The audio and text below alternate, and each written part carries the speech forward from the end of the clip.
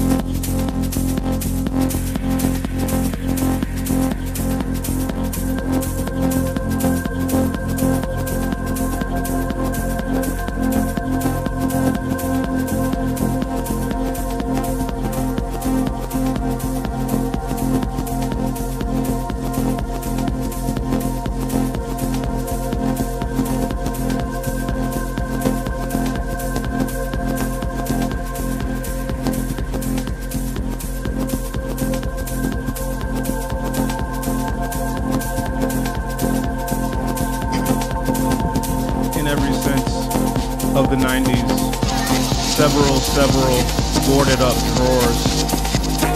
Black women are the heads of state, and black uncles are the heads of state. I haven't mentioned any father figure up until this point, so as to build up suspense, a long title for a poem about the internet, the collected work of their contributions. To that end, I wrote this so I could nominate one of your less distressing claims. I hired an editor to explain the grammar so I could transfer it back to you. Let's go and confuse Lloyd Banks with a Vulcan extra and a line behind the other bodyguards. Some particular deadpan congratulations. When you're rich like this, it's bigger than jewelry, greater than any haberdashery. Let's go perform a restless basketball-covered Mesopotamia, an air-conditioned Oregon Trail, petty frontiersmen, Katy Perry improvising with the lampshade when all the bonnets have run out. There is enough spiritualism in all of his features in the sense of the exercise to warrant it being included in his rider, along with the 2-hour period for yoga and the usual rations for narcissism. I am a well-known nuisance, and my bitch bad, it says in the salutation of his rider, along with the instructions to revive him should he get too into character.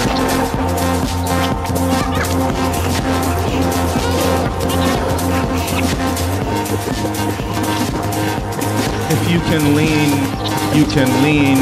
If you are underwater, you can submerge. If you are black, you are black. If you assume the worst, it will come back at you, at the very least, in a flashback, where they take a poll about cats and then they make cats. A similar size of novelty glasses bespoke, like a bra for your eyes, subsides in a folding chair. The font for ruffles, the mount on which all geography is built. After so many centipedes, on the off chance someone started something with a gun, when the rest of the trees approached the edge of the property, which was the line with another property, and his father's father had said he would otherwise tear down the trees, which struck at something in his father's persistence in being disagreeable with his father, stubborn as he was at every turn, if they were arguing about this property or if they were arguing about the tenderness of some lottery pick's knee. And his father's father insisted there were no longer such things as reliable knees.